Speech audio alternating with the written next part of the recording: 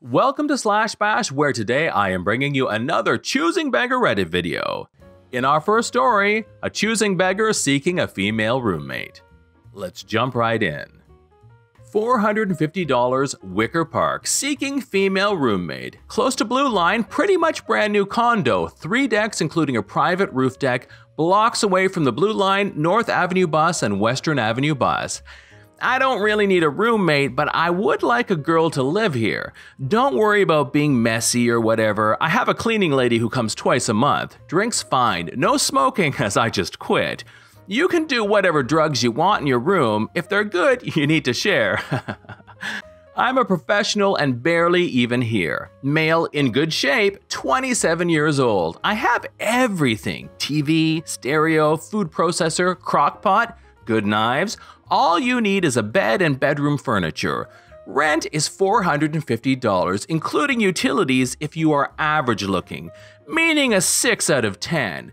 Each point up towards 10, you can subtract $100. So, if you think you're a 7, $350. 10, you pay $50.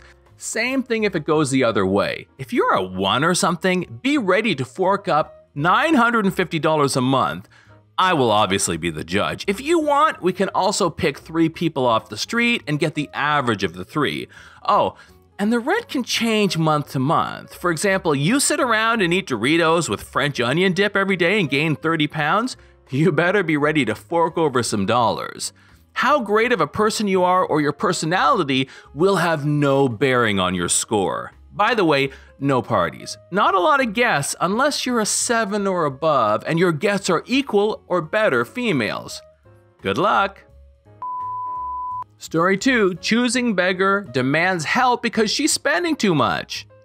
A bit of context, I was working at a call center for Canada's student loan program, all federal and provincial loans.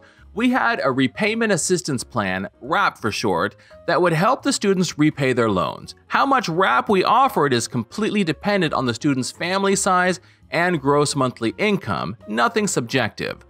Every day we see people from all walks of life, and most of them have some sort of monthly commitment that they had to deal with, whether that would be taking care of their baby, mortgages, car loans, utilities, and rent. Everyone had that problem, it wasn't news. I had a student, choosing beggar, who called in asking about her RAP. The conversation was as follows. Okay, so I see that your RAP was refused and that you are 6 months behind in your payment. Huh? Why? Why are you telling me this? Explain. Do you know how hard it is to live in Toronto? I can definitely help you with that. So the reason that your RAP is refused is, do you guys not know how hard it is to pay student loans? This went on for straight up 5 minutes, and 95% of the words exchanged were her confused screaming. Finally, I was able to squeeze in the fact that her gross monthly income was $5,000 per month with a family size of 1. For context, for a family size of 1, the gross monthly income threshold was approximately $2,000 per month, which is minimum wage. What if I have some serious expenses that I have to pay per month? Yeah, definitely. We do consider other expenses if the borrower has a permanent disability. Are you calling me retarded? No, but what are the serious expenses that you were talking about? You need to know that I have car loans to pay, rent to pay, groceries to buy, utilities to be paid, and I am saving up for a trip to Las Vegas. Is that all? Yes, I have to pay so much. Sorry, I don't think this is going to work. The expenses you gave barely justify why we should give you more RAP, as most of the things that you listed were pretty normal for any adult. I demand a supervisor. I can definitely help you with that. Please give me a quick second, let me get you a supervisor. So I put the choosing beggar in a queue for a supervisor, and because it was a warm transfer, I had to wait in the queue along with choosing beggar while putting her on hold. Now, for most call centers, they give you a limit for how long you can wait on the line for a supervisor, which was 15 minutes. Sure enough, 15 minutes passed and I was not able to get to a supervisor. I apologetically told her that I was unable to get a supervisor and that we could set up a callback time if she wanted. Choosing beggar scoffed at the idea of a callback and just hung up. A few months later, I happened to check her file, which was no longer with us as she didn't pay for over 9 months, and that caused her loan to be returned to the government, which means that she will no longer get any tax refunds as the Canada Revenue Agency will just use any tax refund to pay for a portion of the loan. Also, her credit score was completely destroyed as a result. Story number 3, a teacher complains about 99p. Scary app. Hi, can I help? Yes, please. Why do you have to pay just to get photos of your children? I think that should change in the future. It costs hundreds of pounds a month to keep this website online and costs more to store photographs alongside other data. The price is 99p per month, which I don't think is unreasonable.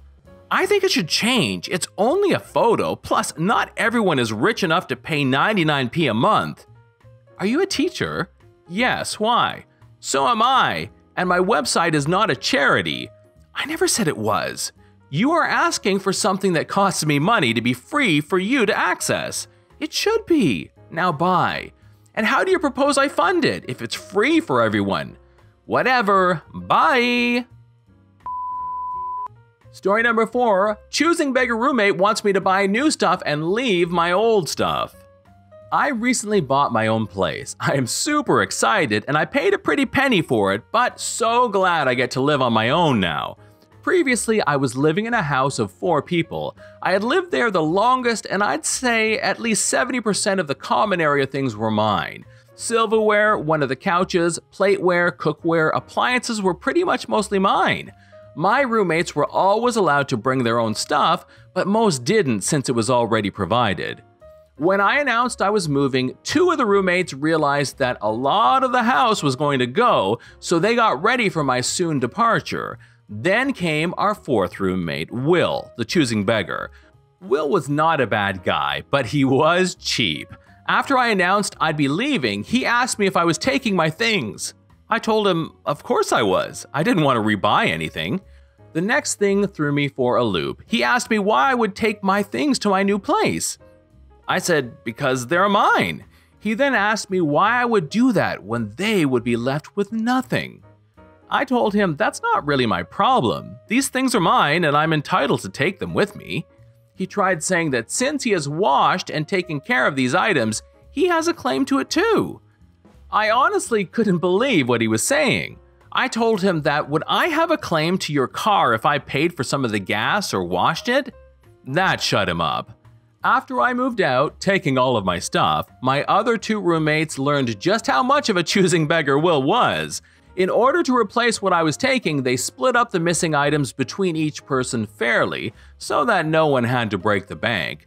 For example, one person would buy a set of plates while another buys pans of equivalent value.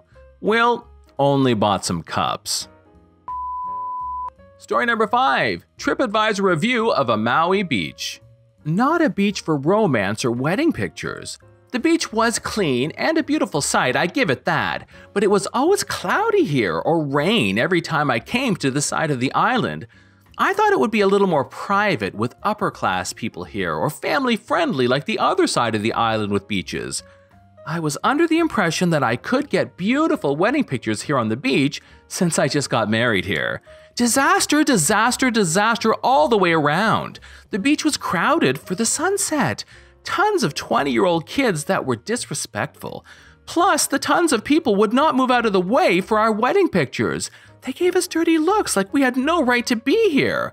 Wow.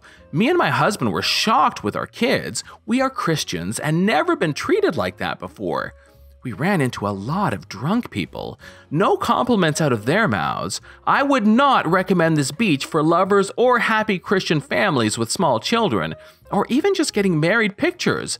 Very, very bad experience here. God bless. Thank you for hearing what is in my heart. Story number 6. I'm a wedding photographer too, so I get to rip you off. Clients from hell. I'm looking for very edgy photos for my wedding. Should be an all-day job with 6 hours of post photos with the wedding party. I'll need a DVD of all the edited photos in high resolution, and you will be compensated $150. I may also be willing to let you do a trash the dress shoot with me the next day. In response, I sent a short but polite email stating I could not meet the requirements at the quoted rate.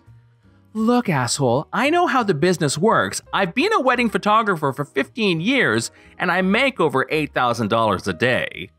This is John from Slash Bash. Thanks for watching. If you've enjoyed the video and want to be the first to know when the next one drops, subscribe and click on that notifications bell. We'd love for you to drop a like, share it with your friends, and we will see you in the next one.